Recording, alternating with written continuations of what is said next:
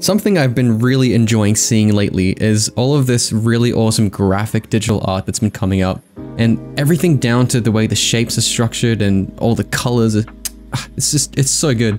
So I decided to make this tutorial to explain how some of these artists have achieved this look, and I found a lot of the answer to be in the Lasso tool. Now, a lot of other art programs have something similar, but in this case, I'm going to be using Photoshop as a base. Now, with that being said, let's get into it.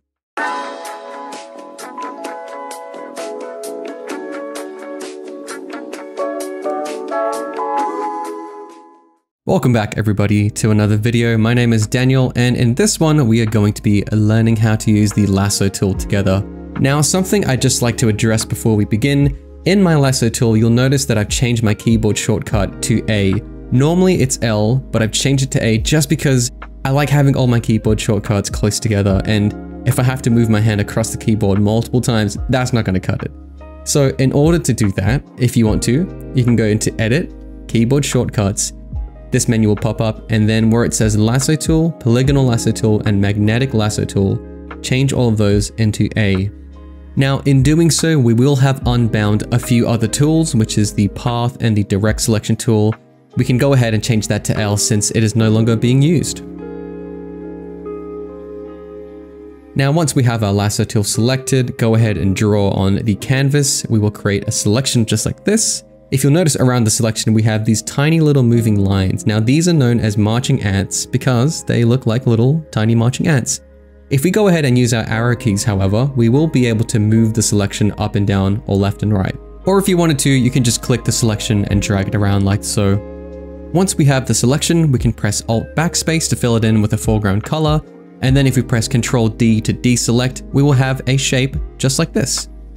Now, I'm just going to move a couple of steps backwards here to our original selection. If we press Ctrl, Shift, and I, we will inverse the selection. So notice the marching ants actually go to the bounds of our canvas. Now, if we fill it in, we will create essentially a stencil, and everything that we've selected is being inversed. Okay, but what if we want to add selections to our original selection? Every time we draw with this Lasso tool, it's going to create something new. Well, it's very simple. All you have to do is hold Shift in order to draw additional selections. Now they do overlap, and once we have something like this, Alt Backspace, and we have a new shape. If we wanted to remove parts of our selections, all we have to do is press Alt and then draw what we don't want. So I'm going to go ahead and try and make some kind of strange donut shape here, and then maybe remove the top, and we have a very funky looking horseshoe, but that's how you remove selections. So something you would have noticed so far is that every time I go to draw with the Lasso tool, it is freehand, and it's really difficult to get nice, clean looking shapes like this.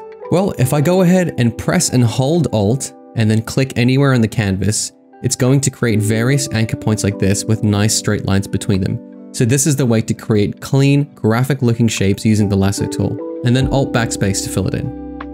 Now, with this method, we kind of run into an issue here because if I try and remove selections here using straight lines, if I press Alt, it's going to go back into that freehand mode. So how do we get around that?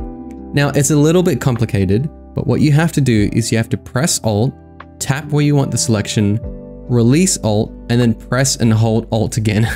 And then once you've done all of that in succession, we will have the nice straight lines, and that'll allow us to remove part of the selection. I know, it's really complicated. Don't worry, with enough muscle memory and practice, you will get there, but that is how you get those nice, clean, straight lines. And just a side note too, I had no idea that was a thing for the longest time in Photoshop, so being able to remove selections like that is really handy when you create shapes.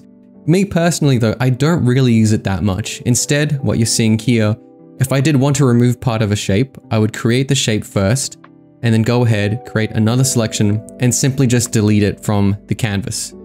That's just how my brain works, and you can use whatever method is easiest for you, but I figured I'd show you everything anyway.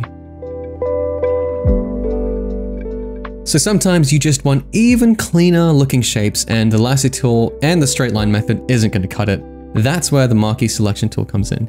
By pressing M on your keyboard, you will have the rectangular Marquee tool like this, click and drag, and then if I wanted to add any other selections, it's just the exact same thing. Hold Shift, click and drag, and then if I wanted to remove selections, yep, you go ahead and press Alt.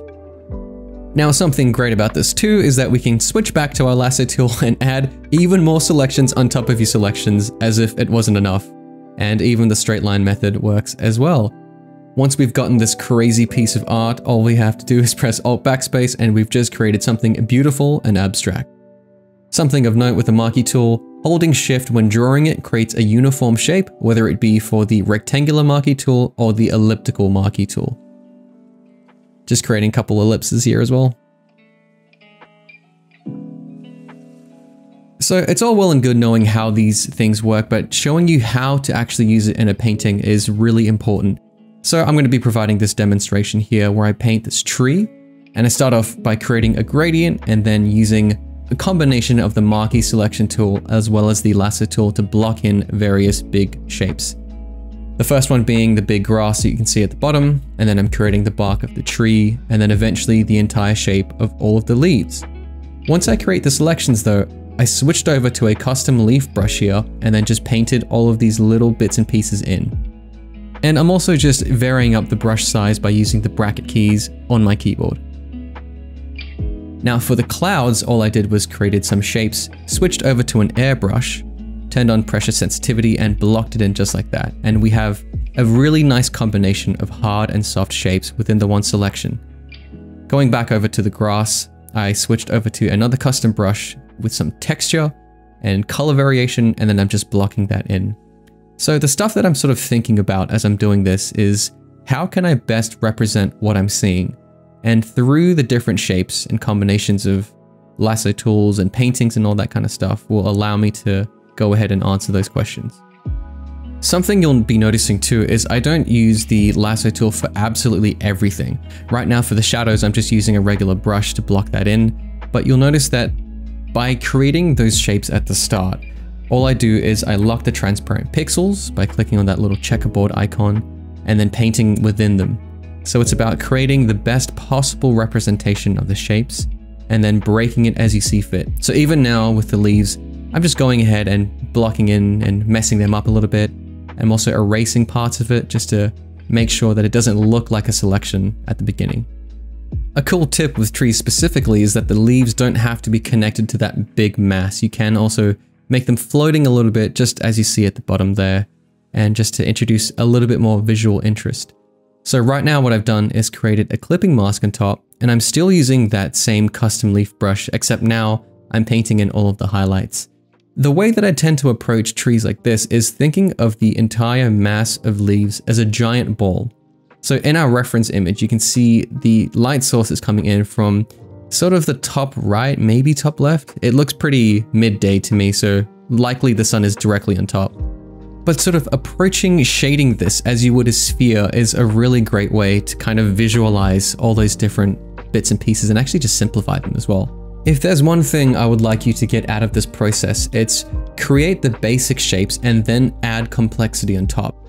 And keep things as simple as you can for as long as possible, because I think that makes the entire painting process a lot easier to manage. So now you'll notice, even though I put all the leaves at the start, I'm still finessing them. I'm still adding bits and pieces. I'm changing the levels. I'm adding in more color variation, because it's the main focal point of this image is all of those details in the leaves being hit by the sun. Even right now, I'm just going in and adding a bit of color variation within that. You'll notice that because I've left the highlight layer on top, I can actually go back to the original mass of leaves and add just a little bits of purples, a little bits of blues in there for some ambient lighting to really make things pop. Now, this was just an example using the lasso tool. Let's move on to something else using the Marquee tool instead. Now in this example, you can see that we have a window frame on the bottom right hand side, and I'm going to be creating that just because I thought it was a great example to show all of the different complexities that may be present. All I'm doing first is created a rectangular shape using the rectangular Marquee tool, and then by using an ellipse, all I'm doing is just lining up the two shapes together so that they create this archway that you see. Now, it's a little tricky trying to line these two up, and ultimately I had to play around with it and start it over again. But what you have to do is create the circular shape, and by using the free transform tool, which is activated by pressing Ctrl T, make sure that the pixels are sort of lined up. If you have snap turned on in Photoshop, this should be a little bit easier too, But ultimately, once the shapes are aligned, I merge the two layers together, and then we have a base to work off, which is this. The next step is to press Ctrl J to duplicate it, and then changing the color to this gray that we have here, and then free transforming it inside just so we have that window shape in the frame.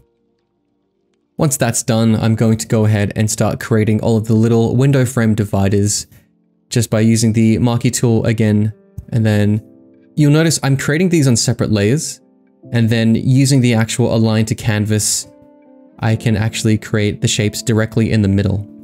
If you're not too sure what that means, I did have another tutorial where I show you how to paint buildings in Photoshop, which I will link right here. And that goes into a little bit more depth with how you can uniformly align things in Photoshop. Now all of these shapes are done, I'm going to merge them into a single layer and then start by creating this little circular shape just on top of the window frame here, and then using the arrow keys to align it if necessary. I'm also going to go ahead and create these two 45-degree lines here by using Ctrl T and then holding Shift to snap it incrementally. I apologize if I'm going a little bit too fast here, but I did just want to provide a demonstration for how I personally use the Marquee tool to create shapes in Photoshop. And it's just through combinations of Marquee selection tool and also the Lasso tool that leads to that graphic style I was mentioning at the beginning of the video. So right now I'm just creating very fine details here and just adding in that little bit of drop shadow underneath the horizontal bands just to give everything a bit more depth. So now I'm just going to slow things down for a second. What I'm trying to do at this stage is create this little bit of shadow in the window frame.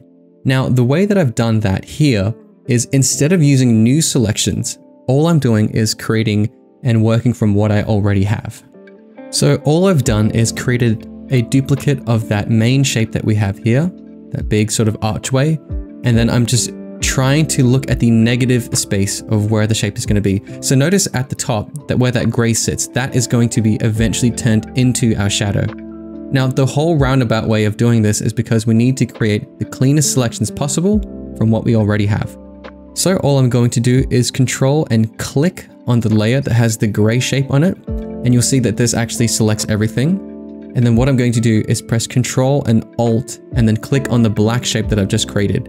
What this does here, you can see it's actually created this little band that we can work across. And all Photoshop has done is that it goes, okay, so you want to select all of the gray shape, but you want to remove all of the black shape. And what we have left is this little space here that we can call our drop shadow.